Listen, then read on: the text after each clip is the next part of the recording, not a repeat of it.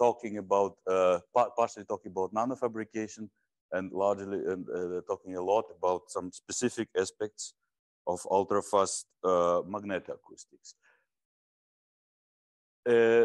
I have skipped a lot of discussion talking about surface acoustic wave and surface magnetoacoustics, although we have a lot of experiments and a lot of data analysis. All understanding basically comes from physics of surface waves, but I will give a short introduction about elementary ultrafast magnetism and elementary magnonics as it is probed in ultrafast experiments, and about elementary acoustics, and have two major parts, which will be about femtosecond laser-driven magnetoacoustic magnetization dynamics, taking as an example a benchmark experiment of a single phononic and magnonic cavity at the same time, and providing quantitative fitting and interpretation of the last paper of Jean-Yves Bigot on this subject. And then the last part will be actually about fabrication of suspended membranes, which appear to be the structures that we need to advance the field in the future. It will be all optical manufacturing, all optical probing. It is all optical, all magneto. So the first part about elementary magnetism and elementary magnonics. You probably have seen several of these slides many times.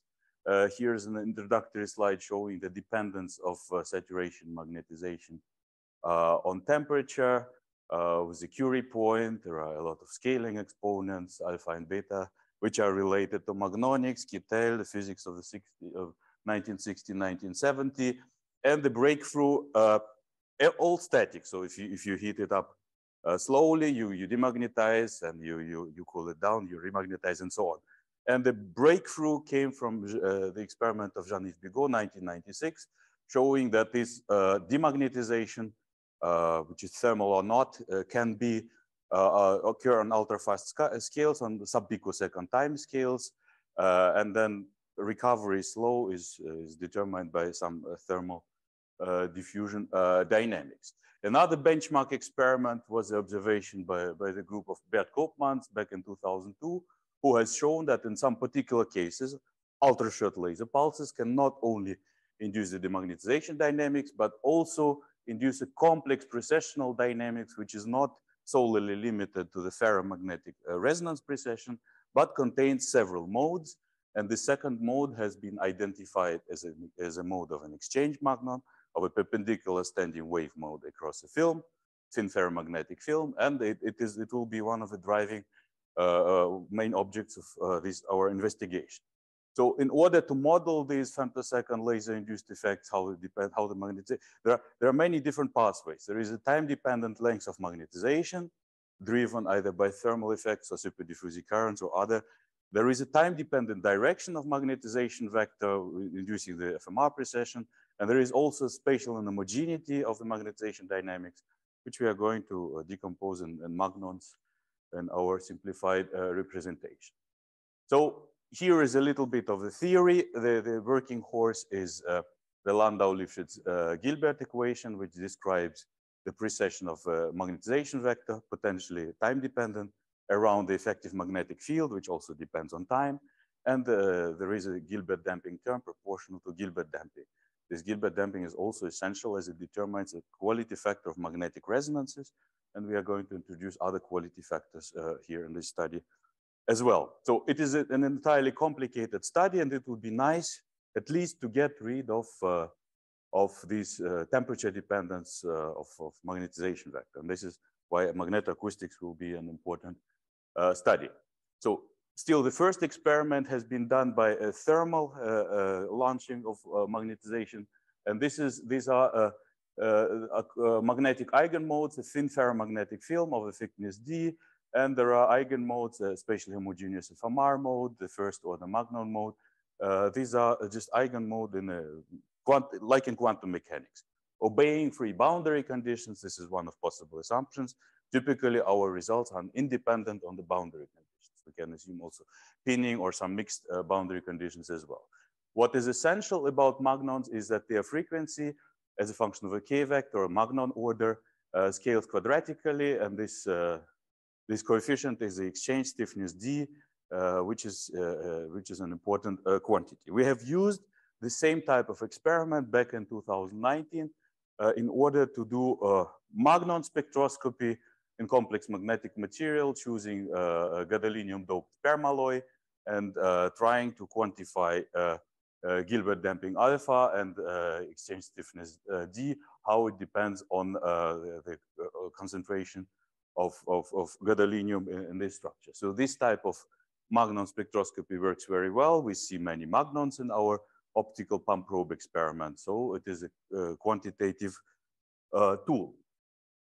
So now I'm switching to femtosecond laser driven magnetoacoustics because we have also other tools except for ultra-fast heating. The second most important excitation will be acoustic pulses.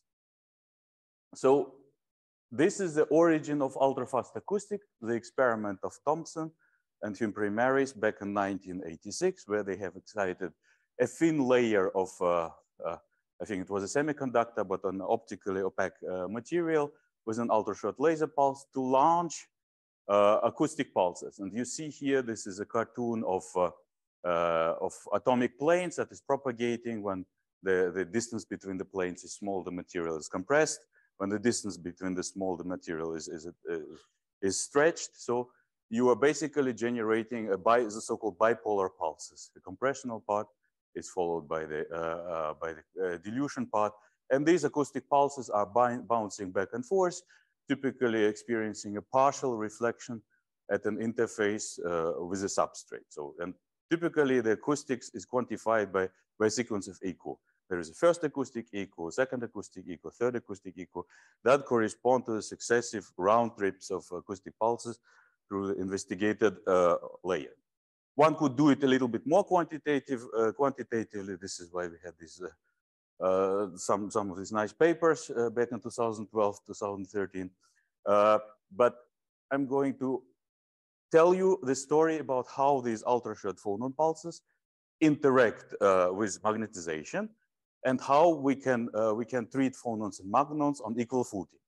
So far, for technical reasons and for historical reasons, we are thinking in terms of an ultra-short acoustic pulse that is propagating through some ferromagnetic material. So here is an acoustic pulse in one dimension.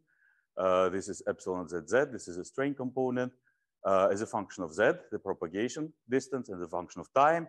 And it interacts with magnetization, which can be decomposed in magnon modes, following these Gilbert-Landau-Lifshitz equations and so forth. So we have an acoustic pulse, an acoustic delta pulse, which is interacting with individual magnonic eigenmodes. And it is actually the concept, the picture, which is superimposed by experimental observations by Van Kampen and by Thompson using acoustics. And we are going to see how to do it better.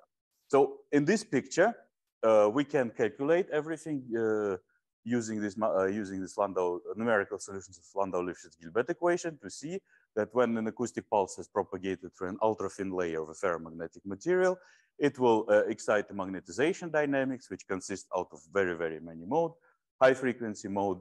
And these high frequency modes, there are really many of them, they can go up to the terahertz. So the question of the spectral bandwidth is also quite trivial to solve. So we basically generate all magnon modes within the spectral bandwidth of acoustic pulses.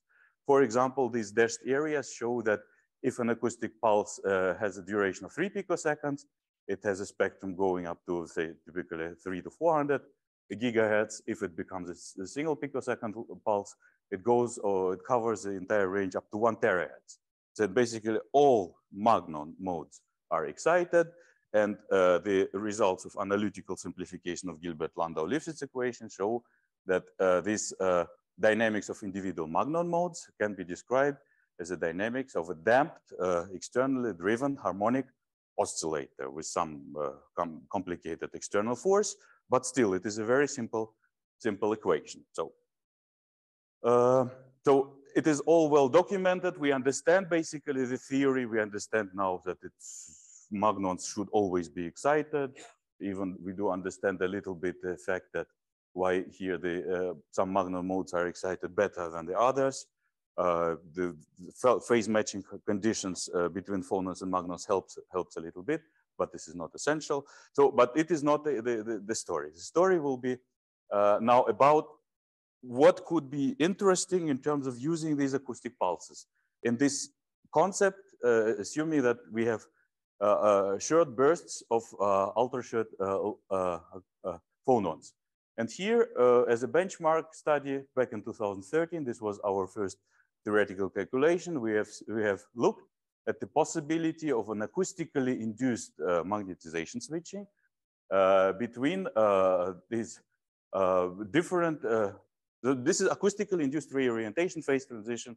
The question has been raised during the last talk. So here, we have taken as a benchmark experiment a single crystal terphenol terbium iron layer, which is characterized due to the anisotropy by 4 in-plane metastable energy minima, 1, 2, 3, and 4, and have calculated how the dynamics of magnetization, how it involves when an acoustic phonon burst is passing through a very thin layer of this terphenol layer. And the conclusion was quite interesting, meaning that a single acoustic pulse could result switching between different states, depending on the polarity of the pulse. If it was compressional pulse or tensile strain pulse, it could induce magnetization switching between all these different states. Yeah?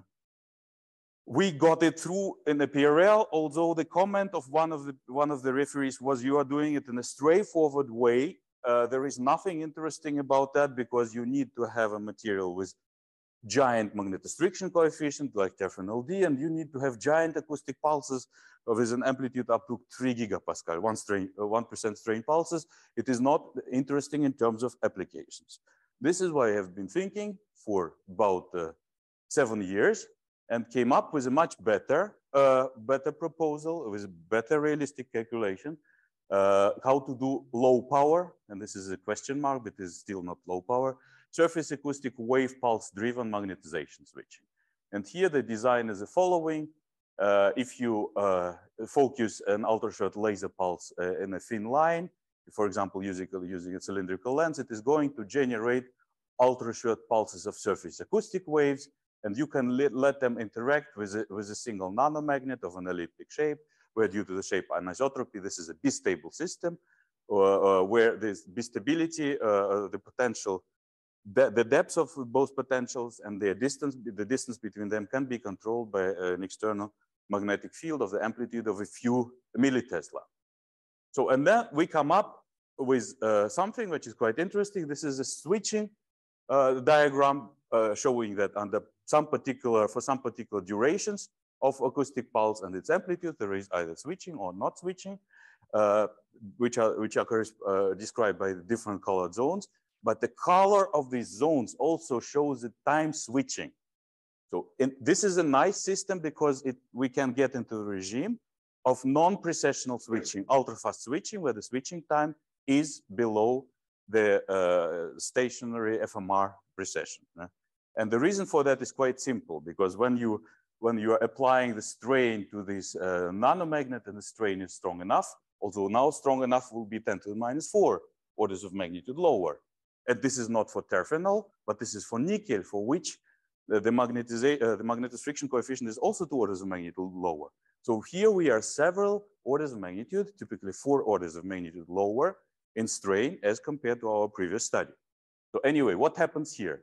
If you have a bistable potential and you start shaking it, depending on how you shake and which direction, you can transiently convert it to the single state, single well state, and then it is going the single well state back and forth. It is transient phase transition where you can have sub 100 picosecond switching times. Now the big question is now how we can go really in terms of power consumption, how we can combine the attempt to getting down to the Landauer level in the static thermodynamics and still have reasonably high fast switching times. Okay, it was just an intro. Now we came back to Earth from this consideration. The experiment is doable, so we don't have means to do that. But if somebody wants to do, it's going to work now because it's everything is appropriate. So we started thinking about now resonantly enhanced phonon-magnon interactions. And the reason for that is the following, because we have very nice students now at École Polytechnique who are motivated to do simple things and useful things. And for historical reasons, the structures of interest have always been metal ferromagnet bilayers. And here we have taken a look at a nickel gold bilayer excited with femtosecond laser pulses. And you see the simulation results are quite straightforward. With an ultra-short optical pulse, you can excite a nickel layer, then you generate an acoustic pulse, going back and forth, back and forth. And the interesting thing was in the simulations was that we did not take into account the substrate. It was a magnetoacoustic cavity, right? Where the phonons have been confined by 100% reflection at nickel air interfaces and gold air interfaces. So we have freestanding nickel layers, we have isolated standing modes, and we have elastic boundary conditions at an interface between nickel and gold, which gave rise to something interesting, which we still don't understand. So the acoustic eigenmodes are, in the structures are non-orthogonal, but these things happen in life. So now, it was interesting to see how we can quantify now phonon-magnon interactions using the qualitative concept developed in the Manfred Bayer's group by Bombeck et al., who said that it's actually, in order to have efficient phonon-magnon interactions, you need to have the same frequencies, and you need to have some mode overlap conditions should be fulfilled. So, and this is our question was, can we quantify it? So then we did all the simulations, have quantified and came up with some interesting conclusion that we could have a symmetry broken structure with nickel gold, or we could form this symmetric structure just distributing gold on both sides of nickel. This is also a concept that might be important for magnetoplasmonic applications.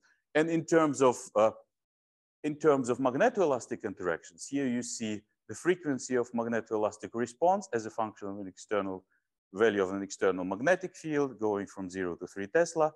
And you see that in the symmetric structure, there were much less resonances observed. And the reason for that is the following, that these overlap integrals, due to the symmetry of the mode, they have been canceled for symmetry reasons for half of resonances, meaning that in these structures, or where in antisymmetric structures, asymmetric structures, you would have partially overlapping resonances, which are indistinguishable.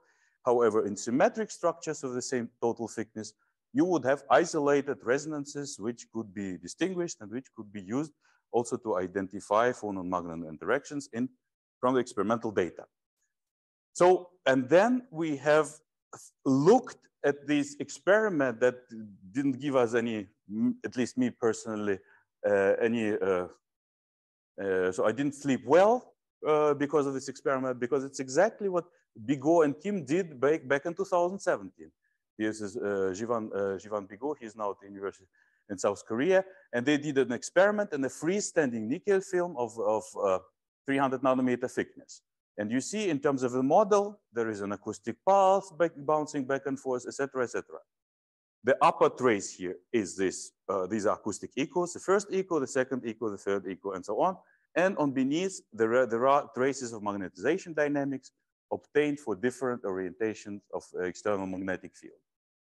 What is surprising here, normally in this type of time domain picture, when the acoustic pulse arrives, there should something happen to the magnetization. But you see in these two traces, in the green one and the red one, the acoustic pulse arrives and the second acoustic pulse arrives, and literally nothing happens. So it's just an oscillation that grows slowly and decays slowly, meaning that this is probably not the best possible interpretation, not the best possible prism to look through at this data by assuming that we have short acoustic pulses and isolated eigenmodes. So one of the other interesting questions was that it was literally impossible using this concept to discriminate between FMR modes and spatially inhomogeneous magnon modes, just because in the time domain, the frequency distance was very small between them. So for thick layers, the spacing, spectral spacing between the modes is very small. It was literally impossible to say what all these excitations were about. So they have all been interpreted as ferromagnetic resonance oscillation. No? And this is where we started applying our model, started looking at this data as if it were an acoustic cavity.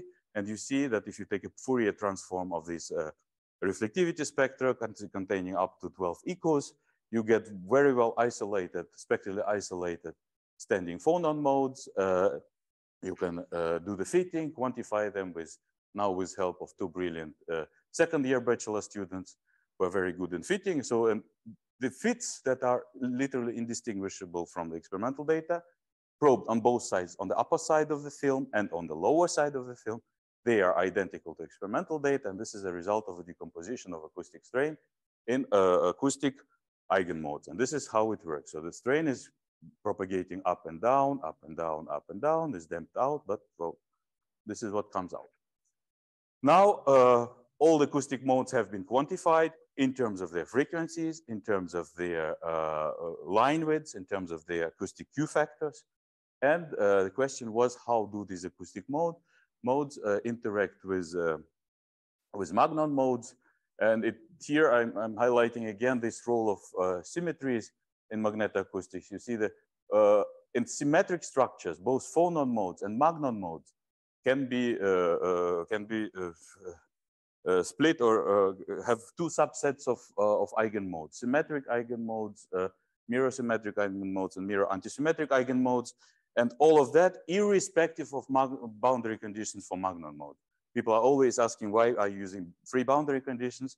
I said, because they are most reasonable ones to use and nothing depends on them. Yeah? And here you see that these overlap integrals as a function of the acoustic mode number and magnonic mode number, they have a lot of zeros. Yeah? Meaning that symmetric phonon modes interact only with symmetric Magnon modes and antisymmetric only with antisymmetric. And this is the key to the quantitative and physical interpretation of the results. So here is a quantitative fitting of experimental data obtained now for two different values of the magnetic field. So the magnetization dynamic starts growing. This is when you start driving a harmonic oscillator periodically. It has a certain time needs to be the stage to get to a stationary solution. And then as the driving force decays, at a later time, this driven magnetization dynamics decays.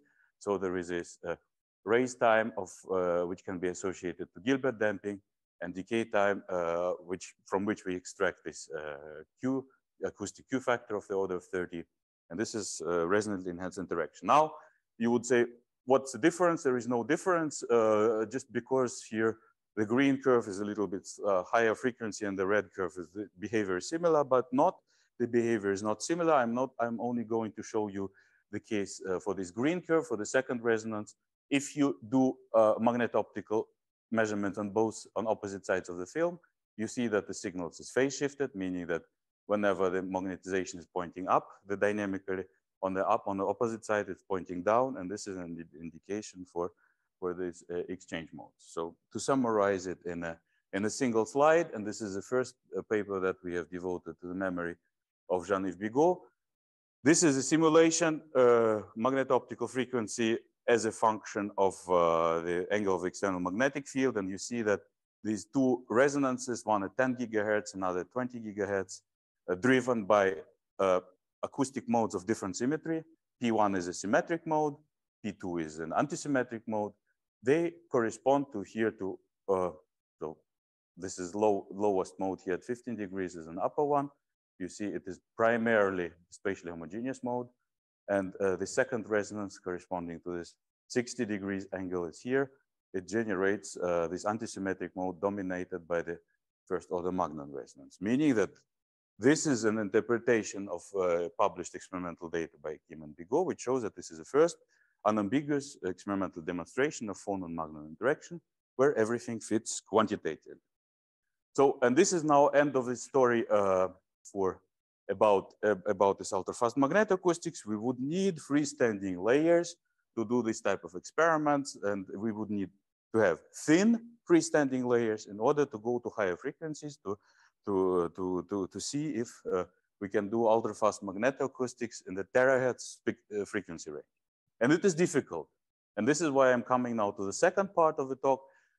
We have figured out the way in the lab to produce quasi-freestanding membranes using, again, single femtosecond laser pulses. So the idea is actually quite trivial, and it has been driven by an observation from engineering community. This is a 100 micrometer thin aluminum field, and if you excite it from the backside with an acoustic pulse, you would create a closed bubble, and this is called a spallation bubble. And the reason for that is the following. So the acoustic pulse, which is a giant compression wave, if you deposit a lot of energy, it basically generates a shock wave. The shock wave propagates through the material from one side that has been generated to another one. And upon reflection from the free interface, it changes the sign. Out of the compressive pulse, you will generate a tensile pulse. And this tensile pulse, it propagates back. And at some point, its value, its tension exceeds the critical tension of the material. So basically, you disrupt the material at some point where the material cannot sustain any tension anymore, dynamically. An experiment done in 2001 by Tamura et al., Journal of Applied Physics. And I think at home, you could have the very same thing. If you want to break your glass, window glass, you take a hammer, kick on one side, and the destruction will start from the back side for the same reason. It is spallation. So now we thought, can we downscale this type of microfabrication technology down to the nanoscale? And before doing that, here I'm just reminding you that an essential thing here is applied laser fluence. For magnetoacoustics, we have been applying fluence of the order of 1 millijoule per square centimeter. The same for all optical magnetization switching. In order to damage the material, to nanostructure them, we need to apply fluences which are orders of magnitude higher, but they are routinely available in the lab. So then we do the experiment on a 300 nanometer nickel thin film, and this is an optical microscopy. We see that here there are some structures, black. This is an optical microscopy and reflection, meaning that the black areas correspond to the holes in the surface. So behind there is a glass substrate. So we have completely removed the entire film. And then as we progressively decrease the fluence, there is also something going on in this intermediate fluence range. So, but what we did, we tried to understand what's going on. We have done all these electron microscopies. I've seen that actually when we are applying too much fluence, it is basically similar to if you take a knife and you have an aluminum foil and you break it through with it will be just freestanding flakes. So these are freestanding nickel flakes on top of a hole. And there is also something interesting happening in between. So that means the nickel film was split in the middle. It was not completely detached from the surface. It was a new mechanism of thermomechanical splitting. Well, but it was not about our study. Our study was primarily about what's going on in these regimes where we do not make a hole. Can we make closed cavities at the nanoscale using single femtosecond laser pulses? And the answer is, of course, yes. And this is how they look like. This is a transmission, this is a scanning electron microscopy of a bubble, which has been cut by a focused ion beam. And you see that the structures in aluminum observed with optical microscopy, because it's micrometers time scale, they are very similar to those observed at the nanoscale using scanning electron microscopy. And with the only difference that here now the bubble is formed, splits very close to the surface where it has been excited. And here is a molecular dynamic simulation done by Professor Ivanov, on the same method as Tatiana Itina is using at Laboratoire Hubert-Curien, who showed that if we excite a 300 nanometer layer of nickel back through the glass substrate, you melt a third of the film basically, and upon expansion, there is also the fraction, so there is a separation between a melted part and unmelted part. And under certain conditions, the entire film is split, flows away from the surface. In this particular case, something is left over on the surface and the freestanding layer is just on top. So it was quite an encouraging observation. And we had another brilliant student, the first year master student, Stefan Lempereur, who did a lot of experiments in the lab using optical interferometry techniques in order to quantify a zoo of nanostructures obtained by irradiating through picosecond and femtosecond laser pulses of 300 nanometer freestanding layers. So the experimental technique was an upgraded version of linear microinterferometer. Basically, the advantage of this technique is that you can look at surface profile both at the front side and at the back side of the surface. So this is unique. You cannot do IFM from the glass side, from the substrate side. But here, optically, you can do it. There are structures that are different, so all the profiles are different.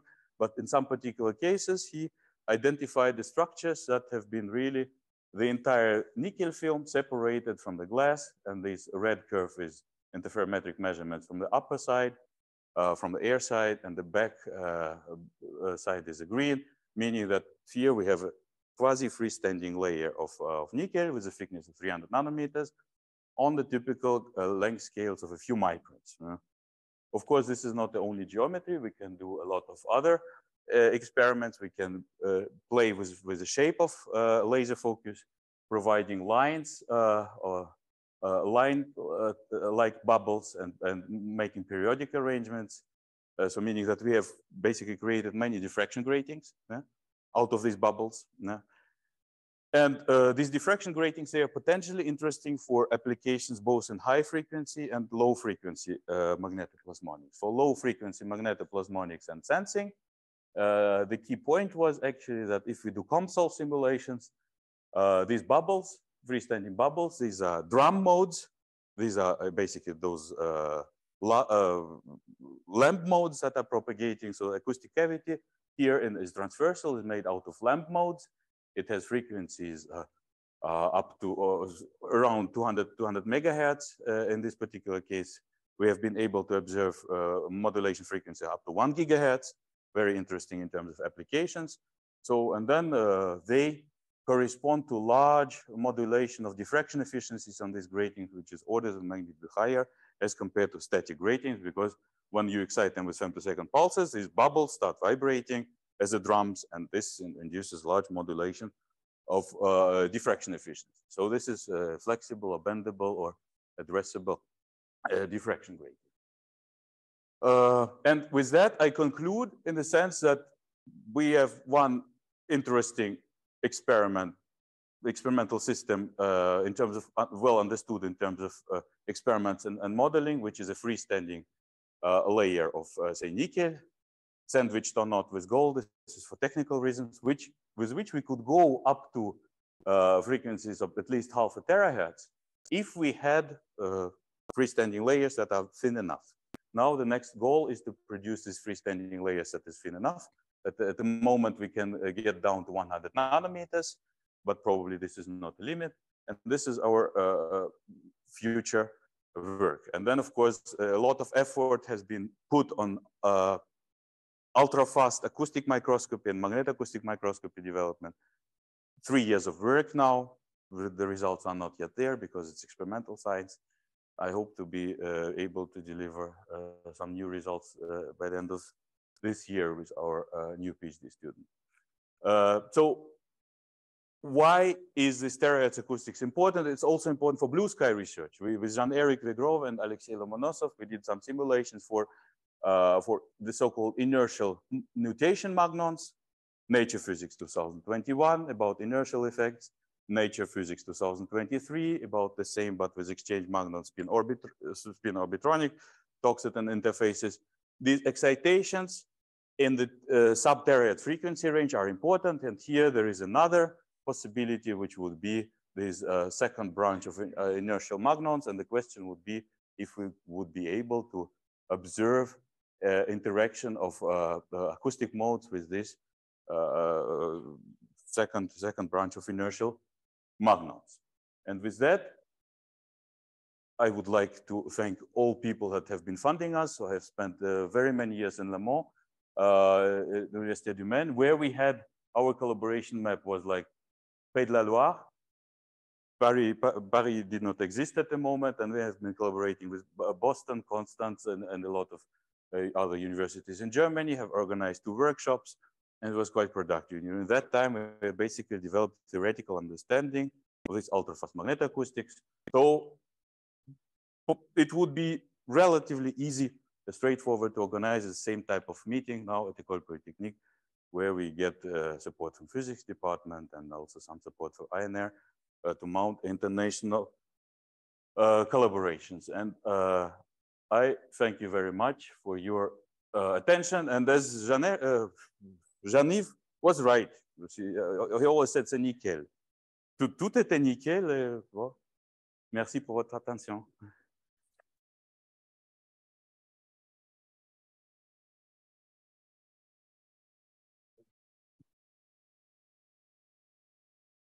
Questions from the audience online or in physically present? Yes, Gary. Thank you for a very nice talk. I have practically 2 questions. The first one is, what is the minimal diameter of the cavities you can receive? In principle, we can. So here you have an example of a grating. So you don't see the scale, but the distance between these 2 bubbles is 1.8 microns. So they are deeply submicron.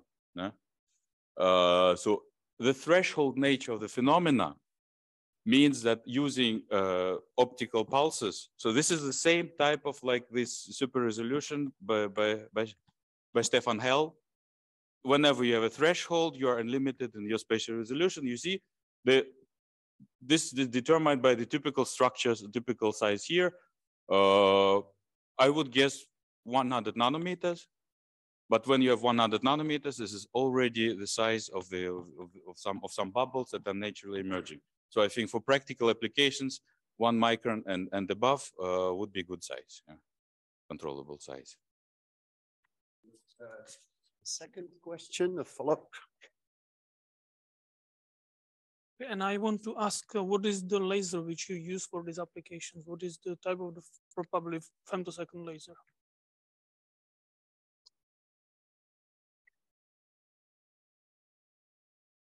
Any ultra-short laser with a fluence in the range of, say, what was it? About 1 joule per square centimeter. Here, for example, we have used ultra-short laser pulses with a certain pulse duration, but you are asking about some secrets now. Yeah, don't try to reproduce it. You are going to. I'm not going to share this secret. This is secret. Yeah? But generally, it's very simple. It is a question of what you want to get with these structures.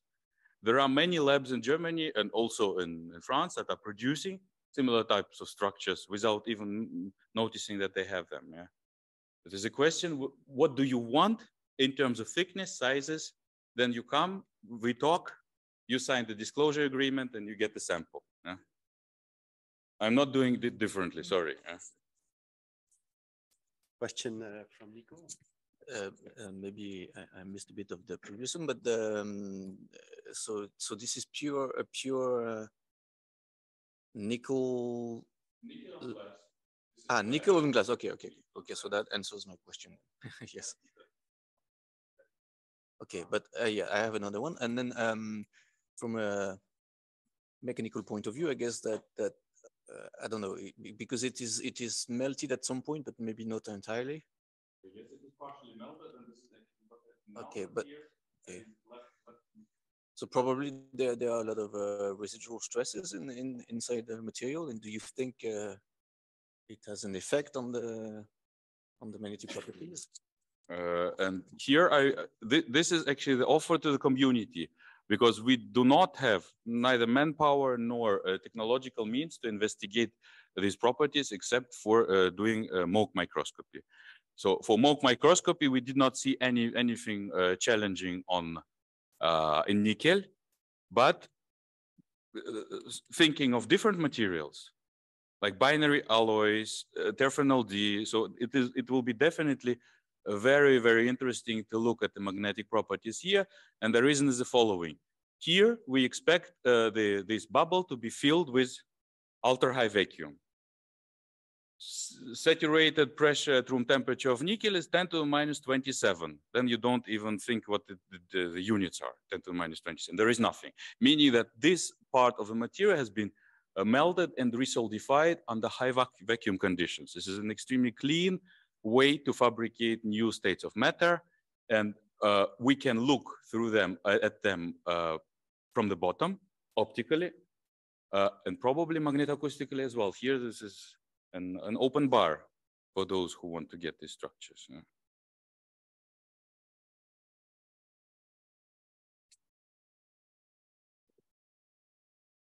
I have a very naive question about the long-term stability of such a bubble.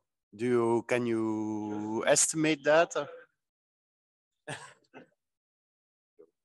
Even longer than it exists even in Czech Republic and in Germany. And so one of the projects that we had would be breaking these bubbles with IFM cantilever, with diamond tips. And we have been trying so hard in Le Mans. So I've spent so many hours trying to, unbreakable, totally unbreakable. And we have done pump probe measurements on vibrating bubbles. They are still alive. So they are still alive and they still produce the same results as on the first day of when they have been, because of the spatial scale. You think you may think that this is like Notre Dame de Paris in terms of mechanical stability. Extremely thick walls, 300 nanometers, and extremely small dimensions, say of about 1 micron. Extremely rigid. And this is a big problem because these rigid structures, they cannot be very flexible. So we can get more flexible, but then they are going to be less rigid. And at some point, also the atmospheric pressure is going to impact there. So there is a lot of potential. So we need to play with the diameter in order to determine the rigidity. It becomes. And then this came to my mind. And then what would be, because I see 1 micron, you talk about dimensions, yes, one micron. What? Yeah, okay. So what do you think, is it some fixed or? By laser focusing and by the threshold. So this is the threshold phenomenon. If you reduce a little bit the energy of a laser pulse, the threshold moves, and when it crosses the junction. So it would go down. But then, of course, there would be questions about formation.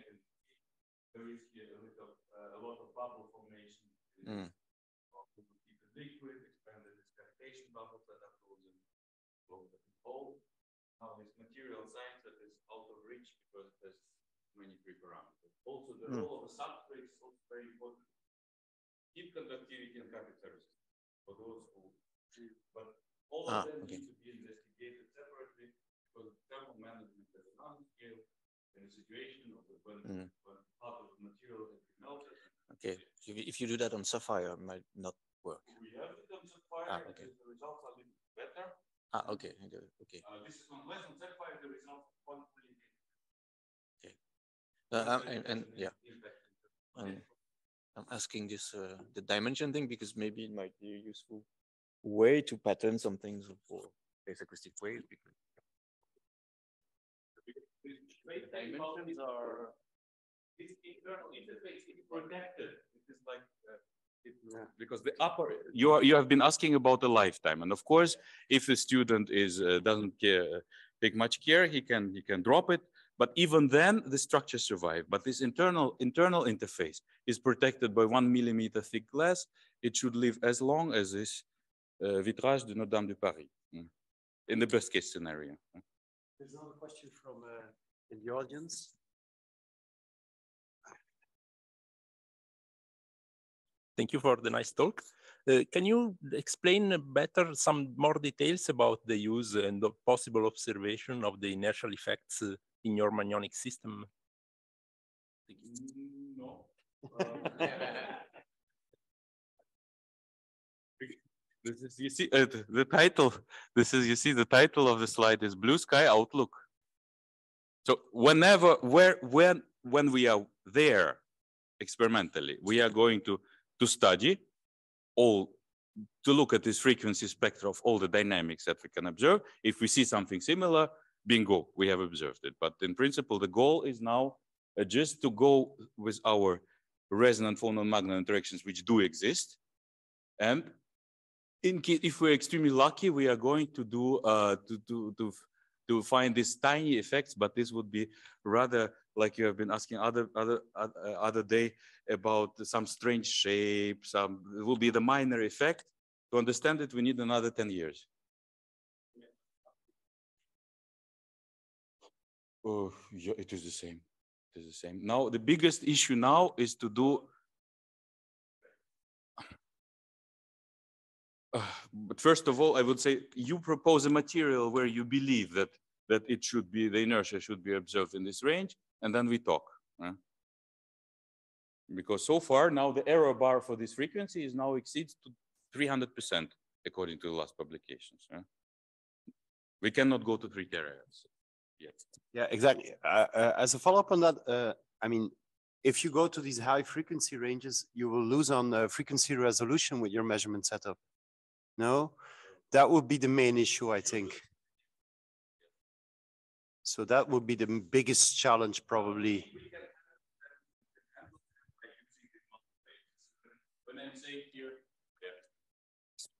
When I'm saying here, it is not for fun that we are putting here covering will cover, and already covered our nickel with a few nanometers of gold. This is to improve the detection by designing the sensitivity function that would be still non-zero, and also to get an easier fabrication. But you are absolutely right. We are not sure yet if the signal will not drop below the signal to noise ratio. Yeah, it is an issue, a serious issue. The only point that I want to notice that we have been able to see exchange magnons with frequency of 90 gigahertz. They are observed. So if at 90, this is why I'm saying if we should target 100 gigahertz, and this is a range where we can both generate exchange magnons with acoustic pulses and detect them optically. Whether we can go to 500 gigahertz, we don't know. Wishful thinking.